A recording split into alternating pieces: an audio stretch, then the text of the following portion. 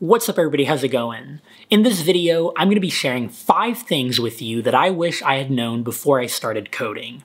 Now, I've seen a few other YouTubers who've done videos on this topic, and I wanted to put my own twist on things. So in this video, the 5 things that I'm going to be sharing are things that you've never heard of before. Except probably the first one, you've probably heard the first one. Also, typically my videos are at least 12 minutes, usually even more than 15 minutes. I wanted to switch things up a bit, because you know my middle name is The Experimenter, Clement the Experimenter Mihailescu. So in the spirit of living up to my middle name, I want to do an experiment and make this video very short and sweet, bite-sized if you will, so I'm going to try to keep it under 5 minutes. Spoiler alert, I went over 5 minutes. Okay, so the first thing that I wish I had known before I started coding, and this is the one that you've probably heard of before, but it's always good to hear it again, is that there is no age past which it's too late to start to learn how to code. If you're in middle school right now watching this video and you want to start to learn how to code, great, that's a great time to start. If you just started college and you're worried that you've never coded in your life before and can you start to learn how to code, don't worry, that's a great time to start. If you just graduated from college and you never did coding in college or before that, don't worry, that's a great time to start. That's when I started. If you just turned 30, that might be a bit too late at that point. No! If you just turned 30, that's a great time to start. If you just turned 40, 50, 60, whatever age you are, it is a great time to start to learn how to code. You don't need that much to start to learn how to code. You just need a bit of passion and a bit of grit. The second thing I wish I had known when I started to learn how to code has to do with what operating system to pick when you're learning how to code. I remember when I was starting my coding journey, I was really stressed out because I kept reading these articles or hearing some people telling me, listen, if you don't go with Mac OS, you're gonna have a really hard time. Everything else is garbage next to Mac OS, blah, blah, blah. Listen, I'm about to dispel the myth for you right now. If you're just starting out coding, there are 3 main operating systems that you can pick from.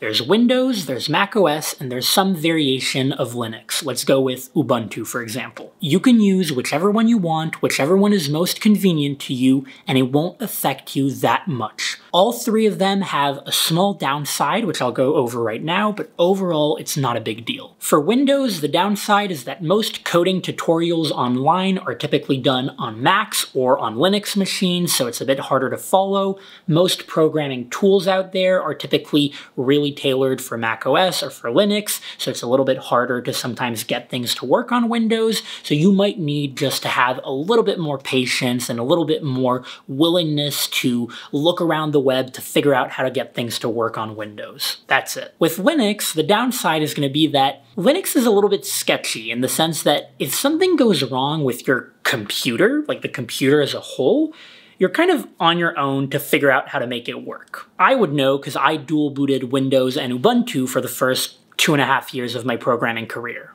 And then finally, the downside of Mac OS is that, well, you're using Mac OS. Seriously, does anybody actually like Finder? The third thing I wish someone had told me about when I started coding was how loosely the term API is used in the industry. Like, seriously, people use API for everything. I think the best way to explain what an API is to a beginner is to say that an API is basically the blueprint or the instructional manual that defines how you interact with a thing. So for instance, if you've got a front-end component for a button, literally a button that you put on a website, and you can plop that button in a bunch of different places, and maybe you can specify the button's color or the action that's going to happen when someone clicks on the button. That's the API of the button. The color that you can specify and the action that you can specify for the button, those 2 things constitute the API for that button or for that front-end component. If you've got a back-end service, like for instance, take Twitter that supports functionality to post tweets, to comment on tweets, to retweet tweets. All of these functionalities are things that you can achieve by interacting with some sort of backend service in a specific way. For instance, for a tweet, you probably have to hit an endpoint and pass a specific type of data, like for instance, 200 words or 200 characters or however long a tweet is. You can tell I don't use Twitter that much. And all of those things that define how you use these functionalities are the API for the Twitter backend service. When you're cooking something and you've got a recipe, that recipe is sort of like the API for the dish that you're cooking. When you're watching one of my videos and you know that you have to smash the like button, otherwise the universe isn't going to be happy, that's an API for watching Clement Mihailescu's YouTube videos. But seriously, the term API... Sorry, I didn't quite catch that. Really, Siri? But seriously, the term API is used extremely loosely in the industry. Be ready for it. Number 4, I wish that when I was starting to learn how to code, someone had told me about algoexpert.io. Just kidding, I just needed a way to plug in my company, AlgoExpert. If you're preparing for your coding interviews, check out algoexpert.io, use the promo code CLEM, C-L-E-M, for a discount on the platform. The real number 4 is that I wish that when I was starting to learn how to code, someone had told me once and for all that there is no difference between a software developer and a software engineer. Those two titles are the same thing. I remember being genuinely confused about this when I was looking into coding boot camps, and some of them were saying that they were preparing you for a developer role, others were saying that you were going to be prepared to be a software engineer, and I was like, is a software engineer more legit than a software developer? No. No, no, no, no, no, no, no. Repeat after me. No. No, no, no, no, no, no, no. One of you is going to comment down below, no, no, no, with the right number of no's, and you're going to get a heart from me, and you're going to get like 200 plus likes.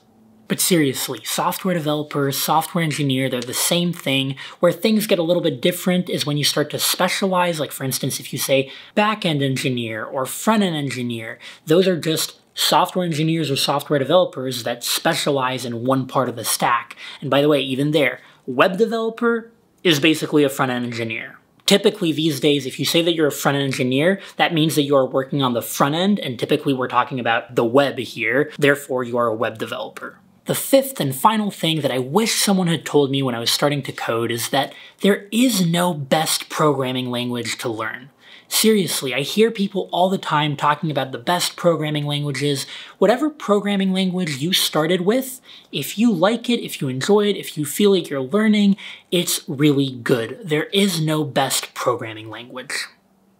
Apart from, I guess, maybe JavaScript. JavaScript, I guess, would be the best programming language because, you know, it's both on the front end, the back end, it's really versatile. So I guess, aside from JavaScript, there is no best programming language.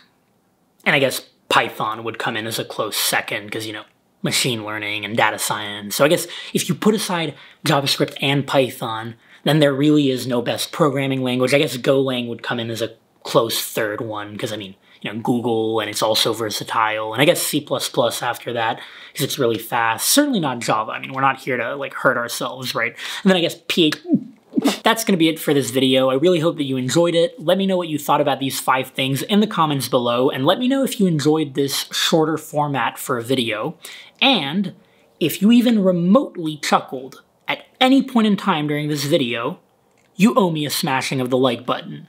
I'm talking to you, the lurkers here, because even in one of my recent videos where I had like 30,000 views and we had 3,000 people who smashed the like button, that means that 90% of you did not smash the like button, and I refuse to believe that 90% of you did not enjoy that video. So if you think that you're too good to smash the like button, that used to be me. I used to be one of those people who didn't smash the like button on any YouTube video. I used to never do that. I was like, yeah, I'm just a lurker. I just consume content. I don't smash the like button. No longer. It ends today with this video. What am I doing with my life?